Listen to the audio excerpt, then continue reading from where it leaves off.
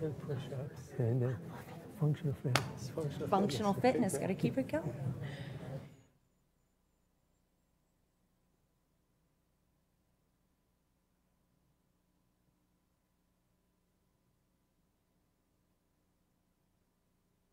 Right, well, is that time? I want to say thank you all so much for being here today, not only at the Wild Center, but to join us for this presentation with Dr. James Paruk. My name is Leanne. I'm one of our staff members in the education department here, and I want to share with you not only about this presentation that we're going to get a wonderful experience today, but about our science speaker series that we have going on this summer. So today is the third of our science speaker series presentations. Right now, you already made it. Congratulations. And our next one, the closing event that we have this summer, is on August 12th. Saturday, August 12th, we have author Layla Phillip, who will be here to present on her book, Beaverlands, How One Weird Rodent Made America. So if these types of conversations are engaging and exciting to you, I please encourage you to come back and join us in a few weeks to learn more about beavers. But today is all about another aquatic species that we know and love, the common loon, the sound that haunts us by the forests and by the waters all summer long, that is not only nostalgic, but to me, very heartwarming and centering sound to hear. So we're going to learn more from Dr. James Paruk. He's one of the foremost scientists and researchers of common loons in North America. Over 30 years of wonderful experience chasing these birds all across the country, learning about their migration, their winter breeding, and has a lot of wonderful stories and data to share with us today. With him, he also has his book for sale in the book. Wow, book for sale in the store today called Loon Lessons, The Uncommon Encounters with the Great Northern Diver. So I encourage checking that out. There will be a book signing to follow this presentation right outside the theater in the store. So come check out the book. Get yourself a signed copy today while you are here.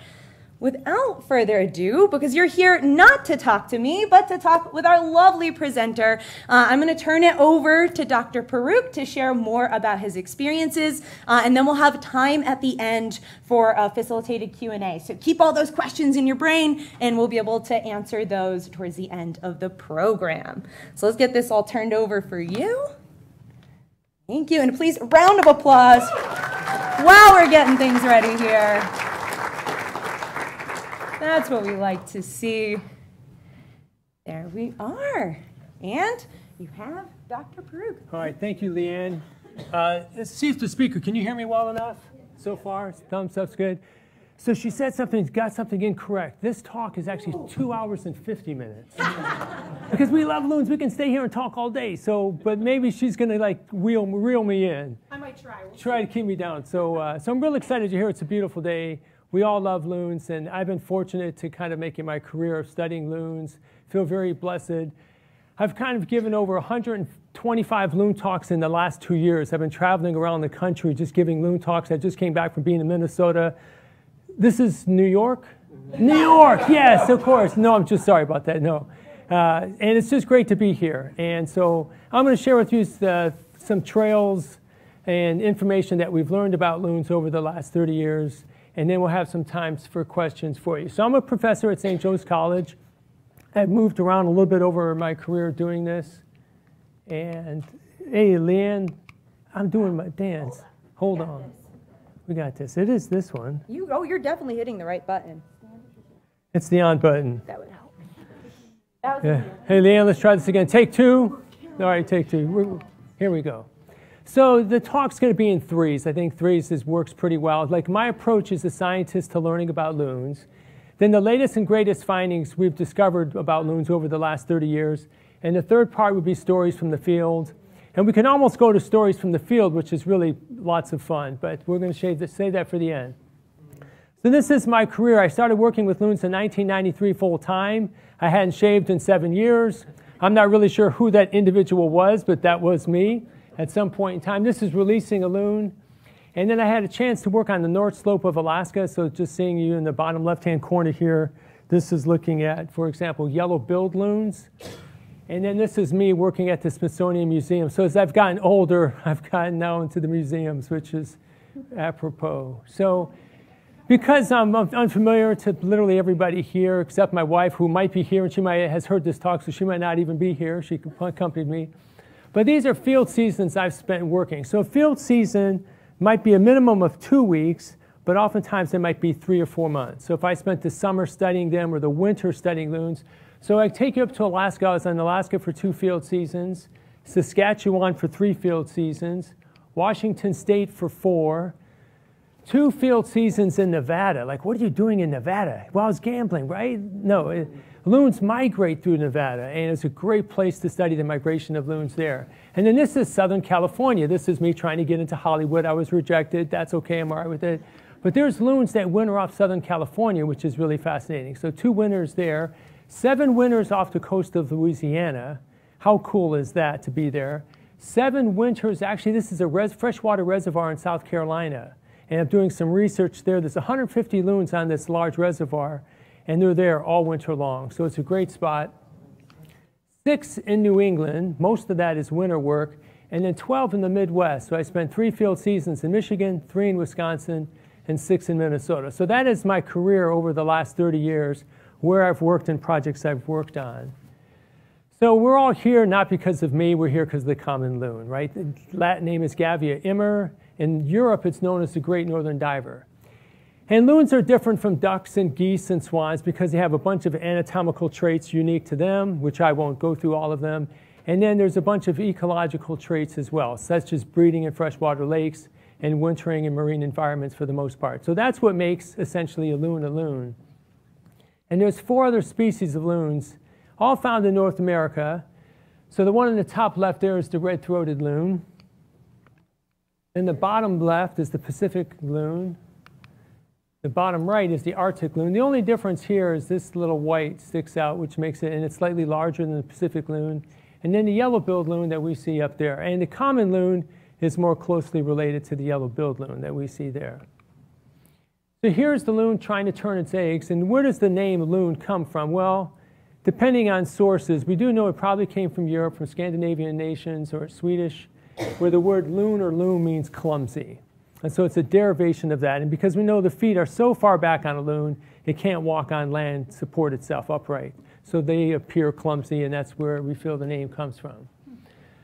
So 94% of all the loons breed in Canada. So 94% of all the loons breed in Canada, and the other 6% are in the United States. 2% in Alaska. So only 4% are in the lower 48 states. So literally you can see this. If the loons in Canada are doing well, then overall they're doing fairly well. So this is just the lower 48 states. We see a little bit in Washington, Montana, a little bit in North Dakota and the Turtle Mountains, Minnesota, Wisconsin, Michigan, upstate New York, and then Vermont, New Hampshire, and Maine. And they do breed a little bit in Greenland, especially as the ice is melting. Loons are showing up there, by the way. And then this is around Iceland. So the loons in New York and the Adirondacks and the interior of the continent, right, almost always migrate to the oceans. And so this is their migratory pathways that we see. And in the winter, loons molt. So kind of late summer, early fall, loons begin to molt. And this is the plumage that they acquire. So it's very drab.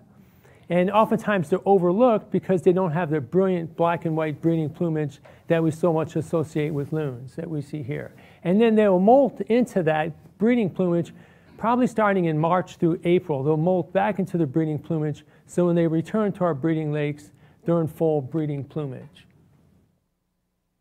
So my approach as a scientist is I've been trained very clinically in a way, very analytically.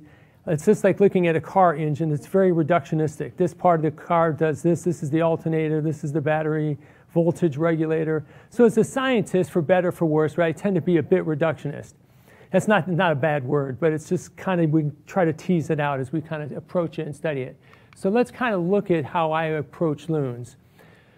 So selection is such a big part of what makes loons successful. So if a loon's going to be successful, any trait that's going to help it survive will be selected for in the natural world. So foraging efficiency. So if loons are competing with other loons, those that can forage more efficiently, those traits would be selected for over time. And also animals, it's how well they reproduce. So if I can reproduce better than you, my genes might get passed down to the next generation. So selections and where to build my nest probably becomes an important part. So over time, loons that learn how to put their nest in certain locations are going to be more likely to succeed than those that might make a poor choice, for example. And so what we're looking at, like adaptive traits over time, in terms of anatomy, Loon's anatomy has changed over time. Its physiology has changed, and then Loon behavior has changed. And all of that is literally linked to the DNA. And so selection can operate on that, and so Loons then can kind of have some wiggle room in terms of their modifications over time. So this is like a bell-shaped curve for any trait. Oftentimes we use human height, human weight, whatever that might be. And it's usually in the standard size. Most of us are in the middle. Like me, I'm very average, right? My daughters tell me that, Dad, you're very average. Thanks so much, kids. I love you. So selection might move a trait to be smaller, for example, or it might move it in that direction. So if you're following me, that's kind of what we're looking at. So the classic example of selection working would be there's a population of mice that move into an area where there's dark soil or dark rocks. And there's different forms of mice. There's light and dark, different shades. And mice are fed on, of course, by hawks, so visual predators. So those that stand out are more likely to be selected against, right? So against this background here in the middle that we're looking at, the light-colored mice would be selected against. So over time, we see a shift in the population, for example, having dark-colored mice. So how much time for selection to operate? In this case, I'm really looking at loons. We know loons from the anatomical record go back at least 1 million years, almost literally unchanged. So 1 million years, paleontology tells us that loon skeletons still look like loon skeletons 1 million years back. So if we ask how many generations, that is between being born and then the age at which you reproduce yourself, which is about 10 years in loons, that's 100,000 generations for loons to make subtle modifications, and whether it was to use improvements, just adapting to local conditions. So if the environmental conditions have changed, loons have changed with it. So this is some anatomical traits on loons, for example. They have extensions of the ribs that keep the ribs solid. And so lots of compression when they're flying. And so these little processes are really fascinating to look at. Any trait that's going to help a loon dive and stay underwater longer will be selected for example. So the ability to utilize oxygen at low levels would be selected for. And then behavioral traits that help an animal survive, maintain a territory, that might be selected for. So these are all these traits that we look at. And another one is the annual cycle of a loon. So we all know loons tend to get back at certain times of the year. All that has been selected for. So most of the time it's like hormonally driven in terms, loons get back at usually around first week in May, second week in May, for example. So the annual cycle is under selection. When loons leave, that's under selection. So if they leave too late, ice might come in and they might freeze. So that's under selection. And then in the winter time, how long do I stay in those winter environments? So everything about a loon literally is under selection. And those that make better choices, those traits get selected and become part of the DNA of the loons that we see today. So taking that approach, let's compare loons from this population in the continent that are long-distance migrants. So loons that I'm very familiar with, that's where I started my work, Michigan, Wisconsin, Minnesota. Those loons migrate all the way to the Gulf Coast. So that's 15 to 1,800 miles. Versus short-distance migrants would be loons that are in New England, upper New England, so Maine, New Hampshire, Vermont. Those loons are only flying 100 to 200 miles to get to the ocean. So has selection operated on long-distance and short-distance migrants, and if so, how? So let's take a look at that. So if you're looking at an animal, to transport an animal, it's going to take a long, arduous journey like a migration. Really, my hypothesis that Wisconsin and Minnesota loons might be smaller than New Hampshire and Maine loons because it takes a lot to carry a big body further than a smaller body. And I don't know if anybody follows the Tour de France, the famous bike race, but the famous climbers are sticks, right? They're 120 pounds, because riding a bike up a hill, the lighter you are, the better you are. You less energy it takes, so you're more efficient. So does selection act on body size in loons? So stay tuned. Don't go. I'm going over it right here. So if we look at this, look at the cost of transport. So if you're looking at fuel efficiency in a vehicle, if you're looking for something to get more bang for your buck, you're looking for something that's probably aerodynamic and just lighter in cost. So as an engineer, you're going to look at shape. You're going to see something that's aerodynamic that we might see that in this car here. And we're going to look at weight. And if you compare just looking at the weight and the engineering of these two vehicles, one is much more efficient than the other vehicle. Now, I use the word structure function. If you're trying to get it off an old road, logging road, that's very bumpy, you might prefer the vehicle on the right. So again, we're just looking at structure and function, no judgments at all. So if we now look at the weights of loons that have been captured, over 100 loons have been captured in each of these cells, and you look at them, these are in grams. To give us an idea, 4,540 grams is about 10 pounds. So New Hampshire female loons are roughly just over 10 pounds, and loons in Wisconsin males are just over 10 pounds. And New York is somewhere in between these two, by the way, New York loons.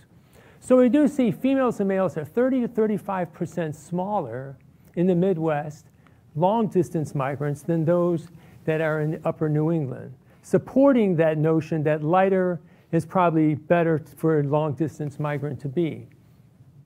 So again, less weight makes for more efficient flight, and it saves energy.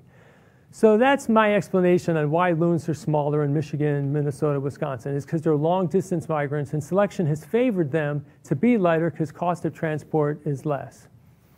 So let's kind of keep going with this scenario. So this is looking at loons from Minnesota, which are much smaller than loons here in New York, for example.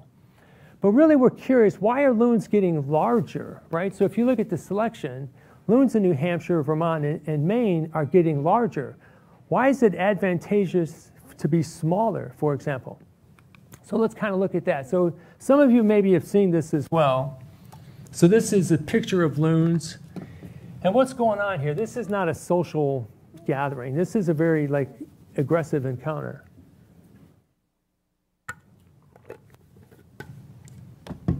So what we see is that loons compete for territories.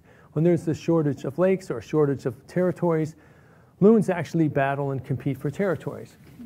And usually what we find in the animal kingdom, the larger size typically tends to win the battle. So if you look at a variety of animals, elephant, seals, bighorn sheep, elk, Herculean beetles, usually the larger one wins the battle. So that tells me selection is probably favoring larger loons in upper New England because they're able to retain a territory. And because they're not migrating far, cost of transport doesn't play a big role in selecting on body size in loons. So an extension of what we've just learned, if you look at the wings, for example, on a loon, you can see they're very narrow. And overall, they're 20% shorter for a bird of its predicted body size. So this is going to cause less surface area. So why do we see that in common loons?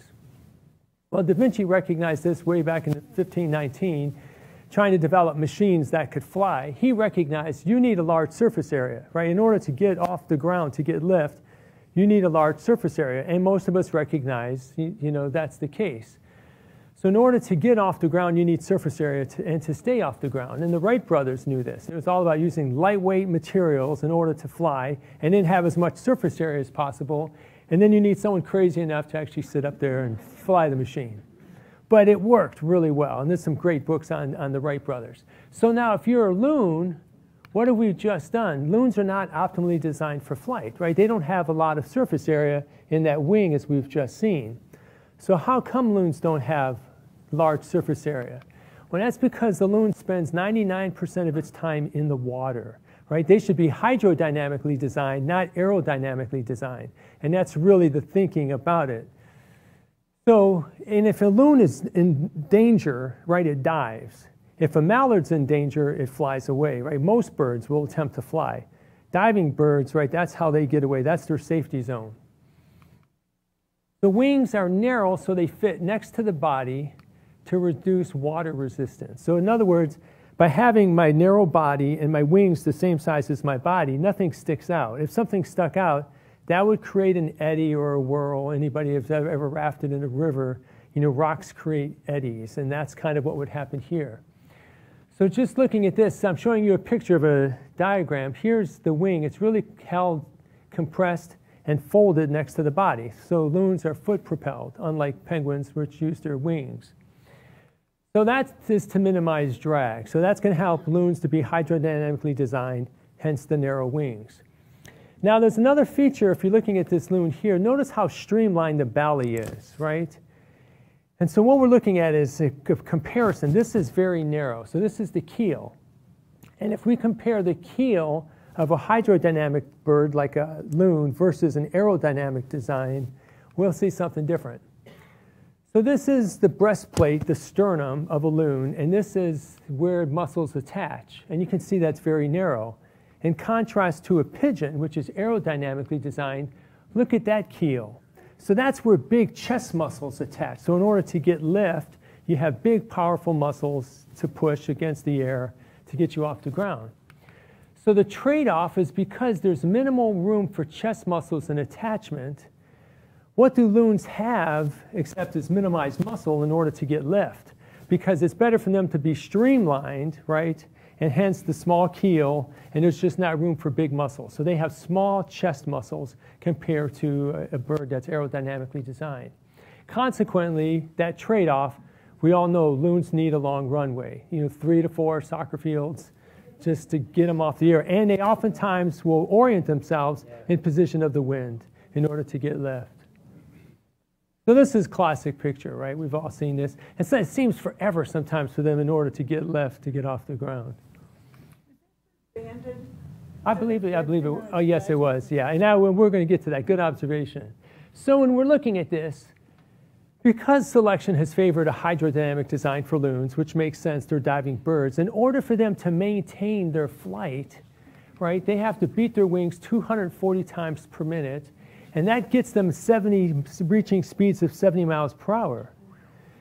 Because how often do you ever see a loon, I'm just going to glide, right? If they tried to glide, we all know what's going to happen. They're going to fall down because they just don't have the surface area. So that's the story behind it. So consequently, in order to move, they just fly like trains, very fast. Okay, you made it through part 1. So part 2 is looking at the latest and greatest findings. And I'm going to give you a baker's dozen. So I can probably put 30 or 40 or 50, but let's look at 13. Now really the breakthrough came, so Judy McIntyre, who did a lot of work in New York as well, was doing some of the early work in the 70s and 80s, trying to figure out, can we catch a loon and put a band on it? So you were asking about banded loons. And why would you want to band a loon? It seems somewhat invasive. It is to some degree, but all of us have probably looked at birds and you see 2 chickadees at your feeder. Well, which one's the male? Which one's the female? Is that the same pair? We see, right, 2 blue jays. I don't know. Wouldn't it be nice to know who's the male, who's the female? Do they come back year after year to the same area? And that's ultimately, as the scientists, we're trying to gather information about these birds, the demography of these birds. How long do loons live? Well, if we don't band the bird, we're not really going to know that information. So that's where banding became real paramount. And Dave Evers, to talk about serendipity, was a college classmate in 1980 of me. So going back, and if I don't meet Dave, I don't do loon work. So you look, depending on how you look at view cosmology and all that stuff. So this is in 1988, 89, 90, I was helping Dave help catch loons to band loons for his master's degree at Western Michigan University. So we figured this out. So then I felt like I could carry this on for my doctorate work, which I did, and then that became kind of my lifelong work. So essentially what you do when you go out at night, you have that bright light that you saw, that disorients the loons, and it works best when loons have chicks. So when they have chicks, parental instinct to protect them is so strong that they overcome their fear of the bright light and they stay on the surface of the water, they don't dive. So then you can just come in with a big net, scoop them up. Then that's an interesting thing. You got a big bird in your hand, right? What about the chicks? And then we get to chicks later, scoop them up. Usually though, if another parent's there, they'll go to the other parent. And then we can band this bird. So once you have it in the hand, as a scientist, you want to gather as much data as possible. So we want to weigh the birds, hence why we were able to get all those weights from the birds in Minnesota, Wisconsin, for example. You take bill measurements of the birds. This is wing measurements. And you just gather as much data as you can before you release the bird back in the wild.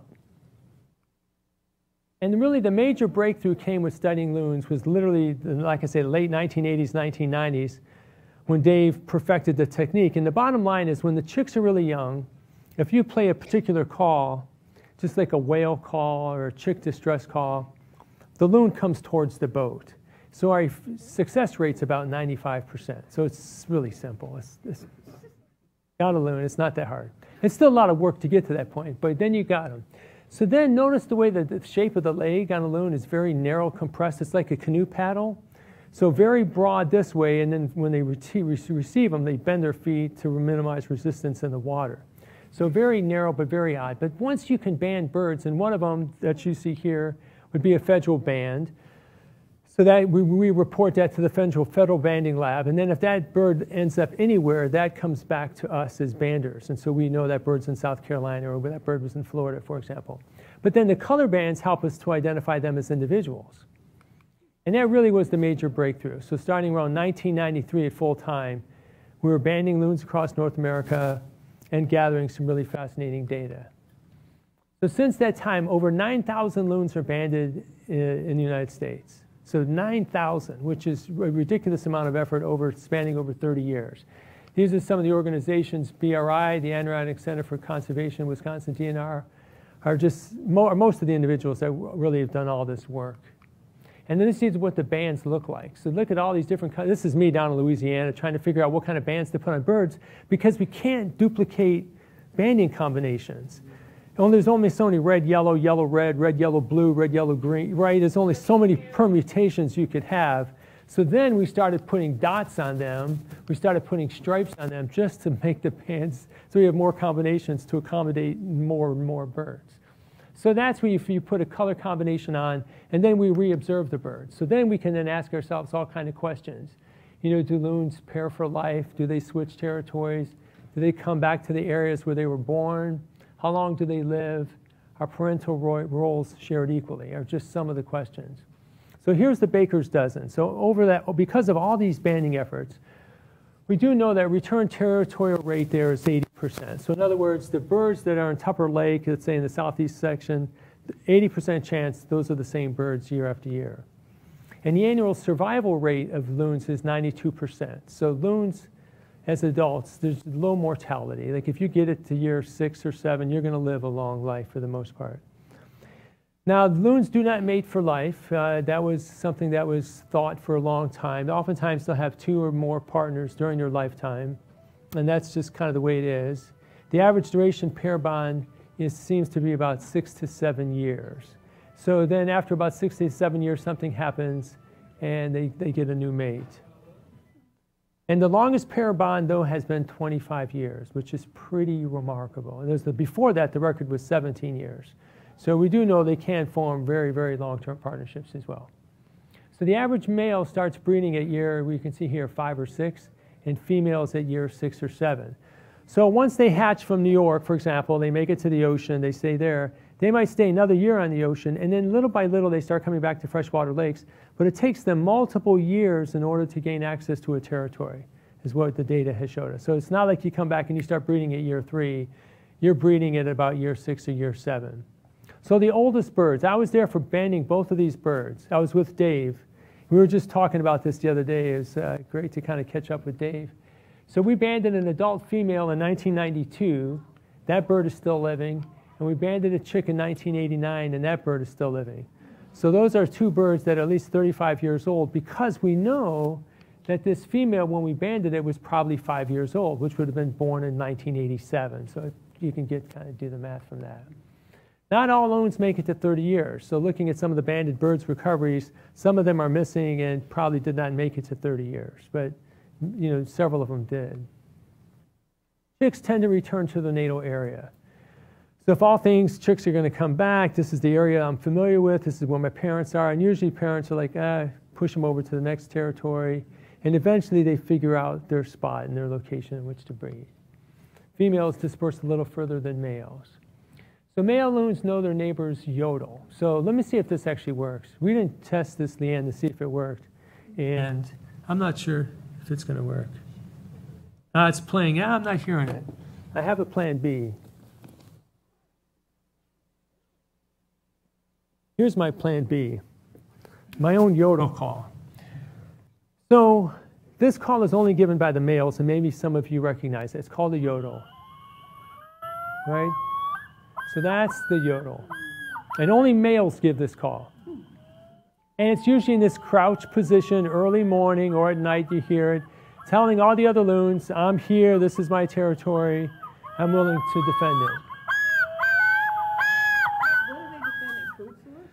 Well, I think they're defending their space, their territory. Like this area of the lake belongs to me and my partner is what they're communicating. So let's kind of go back to here and see.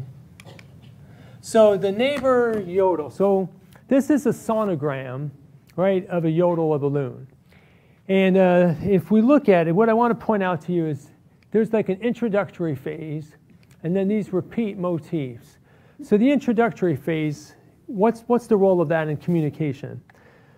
So to give you an example, I've had children. Fortunately, they're adults now. It's all good. But when you had young children, and let's say they were close to the stairs and they might fall, you initially get their attention. You say, hey, right? And you kind of get their attention. That's the introductory note because, hey, you're going to fall off the stairs. Be careful. Okay, I got it. So what loons do and what most birds do is they give an introductory note. So song sparrows, other birds, they get dee-dee, they get your attention, and then here's the message. So the introductory phrase is telling all the loons, I'm about to say something. Okay, what is it about you're going to say? Well, I'm going to say this. So listen to this again. Listen for the introductory note. It comes really fast. And then we hear that.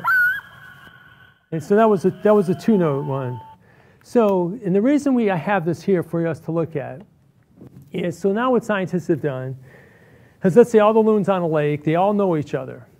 So now let's say Jimmy, since I'm a Jim, let's Jim Loon over here. We're going to scoop you up out of the net. We're going to move you, and we're going to play a recorder of another loon. So we play that recording of the loon. What is this loon, neighbor one, what does that loon do? It's like, well, all of a sudden, that's a new loon in the area. And look what happens to it.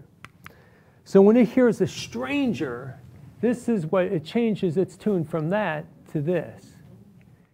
And so our interpretation of that is this loon is highly agitated, not really happy because there's a new loon in the area. I know that. And this experiment's been done multiple times. It's revved up and it's communicating, this is my part of the lake, this is my territory, and I'm willing to defend it. So some other latest and greatest findings. So a researcher in Wisconsin was able, in Minnesota, caught some loons and put these depth pressure sensors on their feet. So when they went to migrate, they were recording the depth at which these birds were diving. They're looking at foot per square inch, pounds per square inch, right, underwater.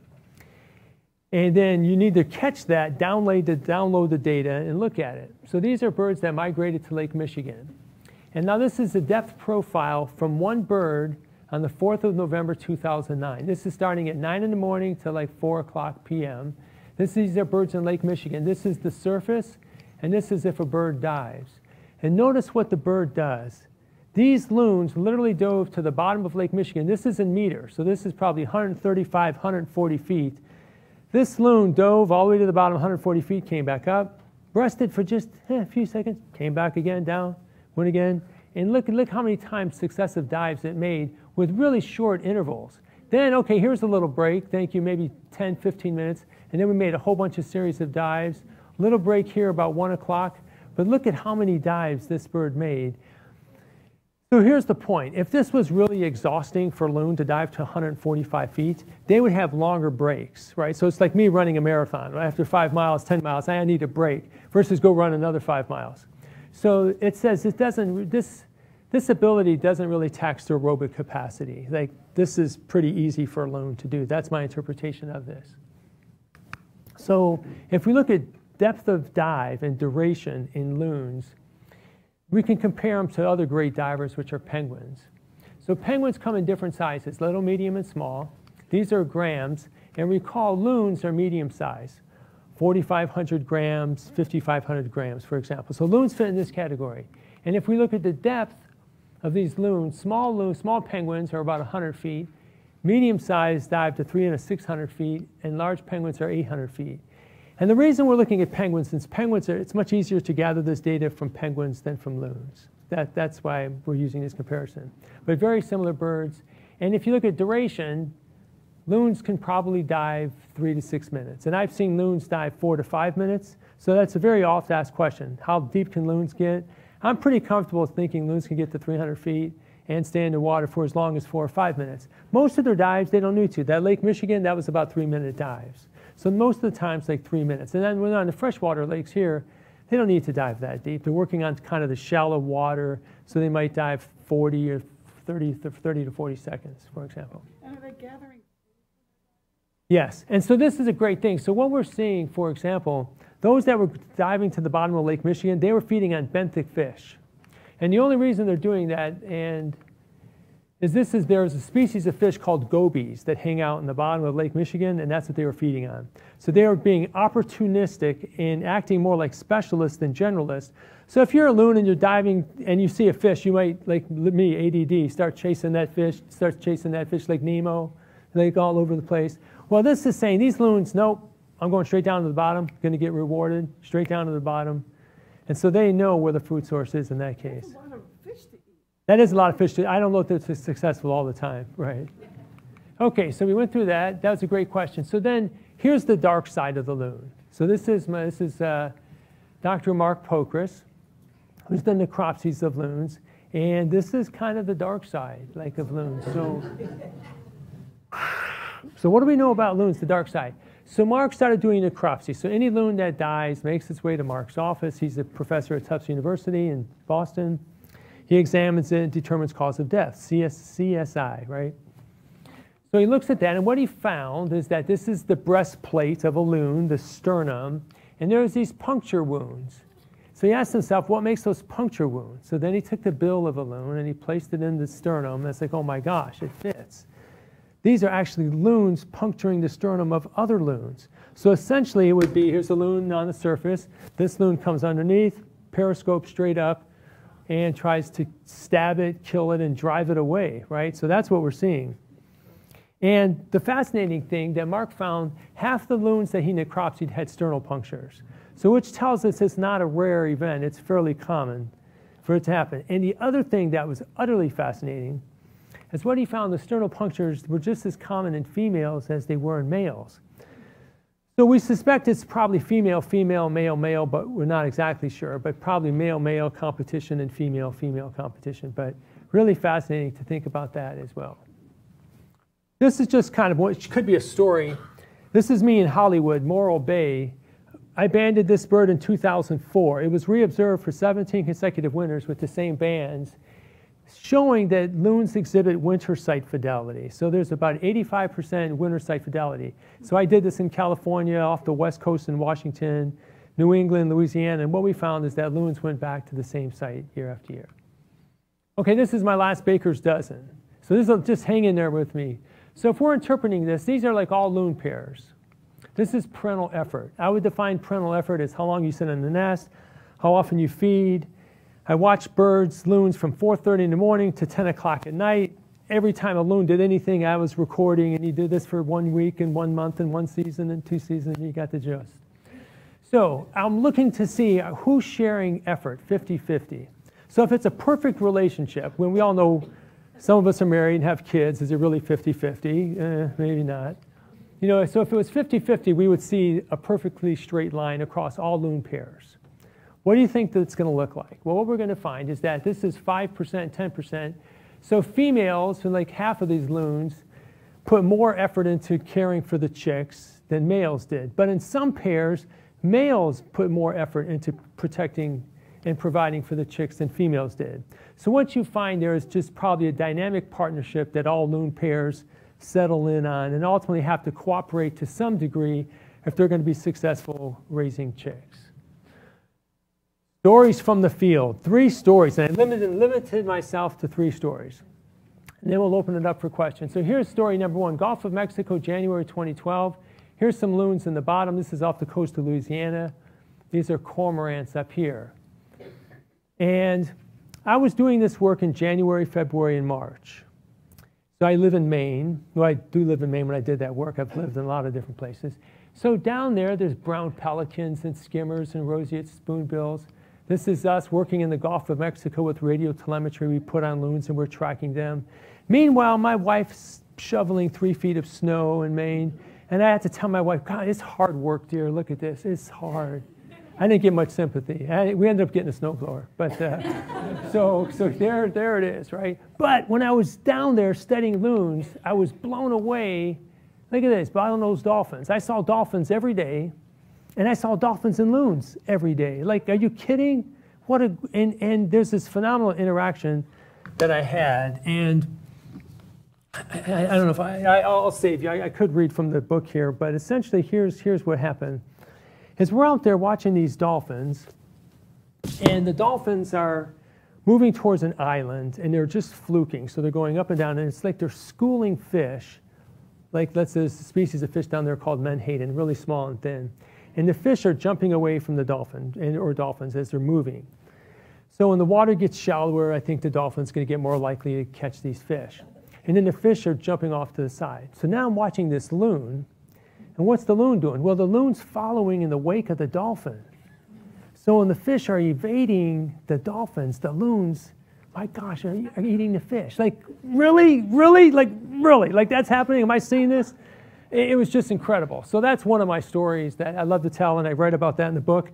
And each chapter of the book starts off with a story, because I'm a storyteller. So I got to grab your attention. So that's one of the stories. Okay, here's another story. So as a scientist, I write grants. Maybe they get funded or not. I write proposals, and it's kind of ongoing. And it's rare to get 2 grants funded at the same time. That happened to me. Like, oh my gosh, I got to be 2 places at once. Can't clone myself. So it's one of the study areas was up in Alaska. So this is Russia, excuse me. This was a grant given by an organization called Trust for Mutual Understanding, and the grant was to train other Russian scientists how to catch loons. How awesome. Really, with this foundation, very noble, and so we had cross-pollination of ideas and thoughts. So I got a chance to go to Russia, or I got a chance to go to east of Barrow on the North Slope in Alaska and study loons up there. Holy cow, how do you make that decision? And this project, again, was looking at yellow-billed loons, Pacific loons, and Arctic loons. So just a great opportunity. Either way, it was a win-win.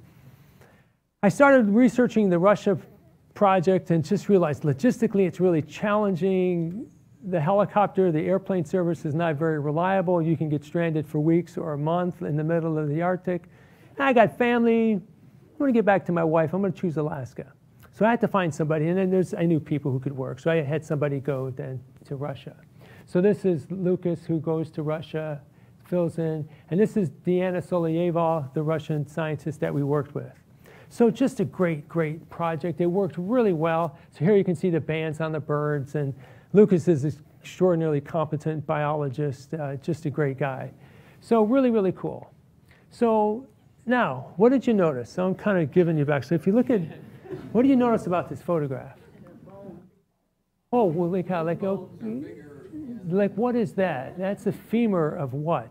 So while he is up there, there's a paleontologist doing a dig of a woolly mammoth. Like, are you kidding? Like, that could have been me? Oh my gosh. And then next to it, we'll have the femur of the woolly mammoth, and they dated it to 12,385 years ago. So Lucas told some great stories, and I was a little reluctant, like I didn't go to Russia. And I don't think there's going to be next time now. I think things change, but wow, really cool. So this is me in Barrow, Alaska. This is a little chopper. This is our station. So we actually, like snowmobiles, dropped this off, and then now snow's melting, and then we go to our station. This is far away. These are the tents that we set up. This is a little electric fence perimeter to keep grizzly bears out. I don't think it would keep a grizzly bear out if it wanted, but okay. I have to get trained in using arms and things like that just in case, because there are grizzlies up there. So you kind of go through that. But we slept up here. Now, the one thing, being north of the Arctic Circle, the sun never set. How do you sleep? Like, you don't. You just go on. It's pretty awesome. It's like a drug. Woo, you're wired. Like, for days, weeks. Like, I'm good, I'm good. And then at some point you crash. But it's just amazing. This is mosquitoes on the lens. I had to say something about that. But my gosh, I got to see caribou. Are you like kidding? I'm a loon biologist. Dolphins, caribou, coming close, like just amazing. It felt very Arctic fox transitioning. And I've got another 150 pictures for those of you. I have a showing at 7 o'clock. We'll look at more, okay, maybe not. But here's the yellow-billed loons that we saw. This is us capturing them. And now the cool thing, this is just how cool to be able to hold this bird. And yellow-billed loons are massive. They are really big. This is me happy and frozen at the same time. Yeah. And story number 3. Last one. So this is Nevada. I think some of you were questioning, okay, research in Nevada, what's going on there? So this is Walker Lake. April 1998. It's 11 miles by 5 miles. It's on the eastern side of the Sierra. So if you look at Nevada, here's the Sierra Nevada mountains here. So this catches all the rain. So this is on the rain shadow effect. So it's very dry. All precipitation's gone as it's tried to go over the mountains. So it's a desert environment. Here's Walker Lake. This is Carson City, Reno, and Vegas is down here. So we were called in because over 1,000 loons during spring and fall stage at Walker Lake. So during migration up into either Canada or Montana and then back south, where they winter off the southern coast of California, for example, they're feeding on these native fish, tui, chub, and lahat and cutthroat trout. So we were called in there to help catch loons. And the biologist from the state of Nevada who saw this and recognized this was just trying to raise people's attention. So if we can get people to come there and catch loons and find out maybe where they went, it could be pretty exciting. So now I will read for you from a little short excerpt here. The wildlife research involves roving parts, and sometimes things do not always go according to plan. Here's a good example. In 1998, Dave Evers and I were at Walker Lake, Nevada, teaming up with researchers Mike Yates and Mark Fuller from Boise State University, Larry Neal from the Nevada Department of Wildlife, and Kevin Kenow from the U.S. Geological Survey. Each team was there to do a specific job. Mike and Mark from Boise were the leaders of the project. The team from Nevada had the boats, the drivers, and the expertise to navigate around the lake. And the USG staff were responsible for conducting surgeries and implanting the satellite transmitters. And Dave and I were there to catch loons. We met the 3rd week of April. So that's kind of our role, delineations. And when you have a project like this, there's a budget, there's a limited amount of budget, you got different players coming. At some point, you got to say 3rd week of April, right? This is it, 4th week, 3rd week. And then irrespective of weather, this is when we're going. Like, here we are, 3rd week of April, we show up, and now we got to do our work. And so we went through our introductions, and all of a sudden we find out, for example, that the satellite transmitters, let's see if I've got this right. So the satellite transmitters were not in hand. So as much as you try to time all this, and they were going to be there the next day. So what do? Well, the first night, Dave and I, this is 1998. This is still pretty new for us. We weren't sure we could catch loons during migration because they didn't have the chicks with them. So what's to prevent a loon from just diving when you shine a light on it? Nothing. So we weren't sure we could even catch loons. And so we're like, let's just go out tonight and see if we can work. The other thing with that is even the weather forecast was like really high winds. So this desert valley, this on the eastern side of the mountains, the winds just howl. And they were forecasting 30 to 40 mile per hour winds, big waves, and we might not be able to go out. So let's go out and try to catch loons. So we go out. The hard work continued all night. We did locate several loons.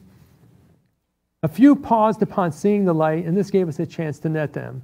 We caught 5 loons that night, but we were faced with the hard reality that the satellite transmitters would not arrive until the next day, and we had no place to keep the loons overnight. So did we release them and try our luck tomorrow? What if the weather conditions worsened as expected and we could not launch the boats? Loons are big, hardy birds, and with our collective experience, we felt the loons would be fine if we kept them overnight. But where? With limited options, we reasoned we had to take them with us to our hotel rooms. Was this going to work? Seriously, did we tell the hotel manager we would each have an additional guest in our rooms? So probably not. But at the end of the day, and so one of us stayed up all night with the loons. We had each loon in the bathroom, and then we tried it in the bathtub, and it's a long story. All came out well.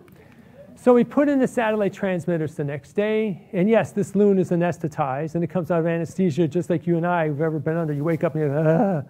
And then after a while you wake up and you're fine. So we released them. There's the satellite transmitter. This is very layable, right? It's very flexible, it bends.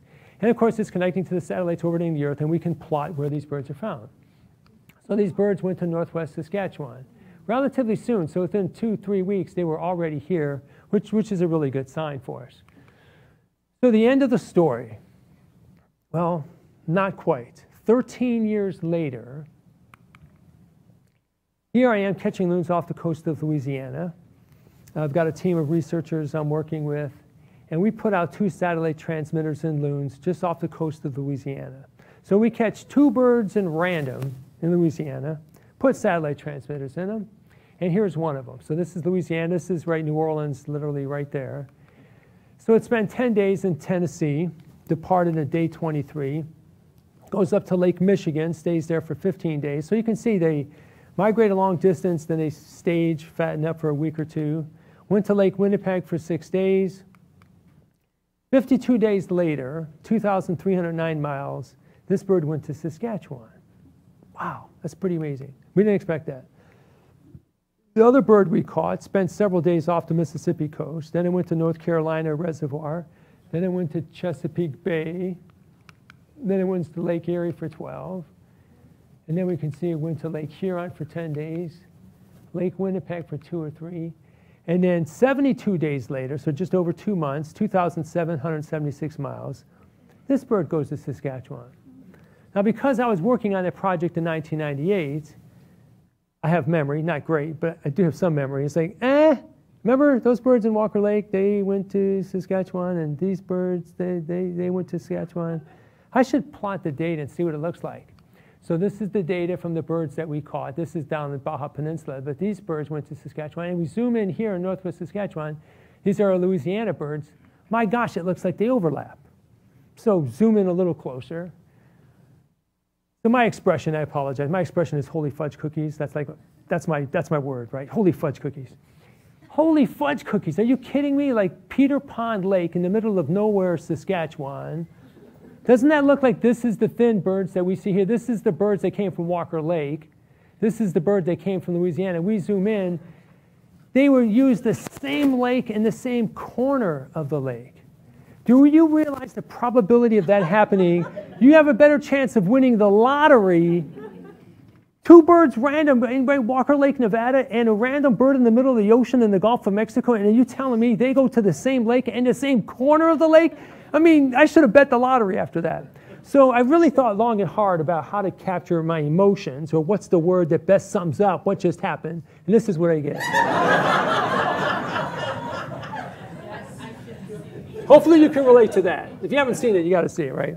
All right, so we're winding down. End of the day, I've had 248 volunteers worked with me for at least a week in the field. Amazing people. Earthwatch Institute, a group in Boston, funded my research for over a dozen years. Very grateful for them. I've worked with 52 biologists for at least a week. So this isn't like a biologist shows up for a day. This is like biologists I got to know. Wonderful, wonderful people. And these 7 in particular I've worked with for at least 4 or 5 years, some of them 10 years, 20 years, 30 years.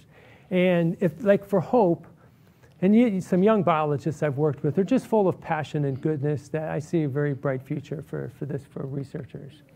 And these are all some of the many of the Loon researchers who've contributed greatly to some of the information I presented. And of course, having a very supportive family certainly helps, never hurts, you know, being gone for a long time. And then when I got back from the airport, I always demanded my children be there. I'm a tough dad. I want you to be there. I've been gone for so long, so the kids would be there. And the kids got older, they're like, Dad, nah, we're not going to meet you at the airport. I know, right? I know, I heard, man, killing me, girls.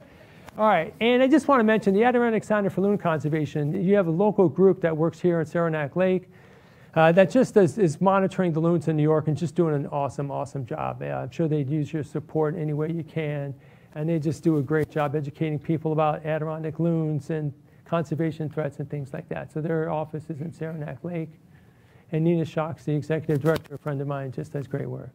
Photo credits would be these dear people that I worked with.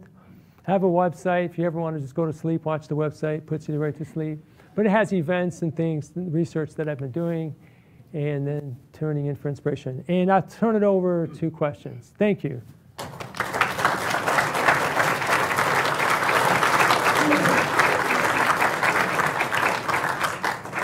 Three quick questions. How fast do loons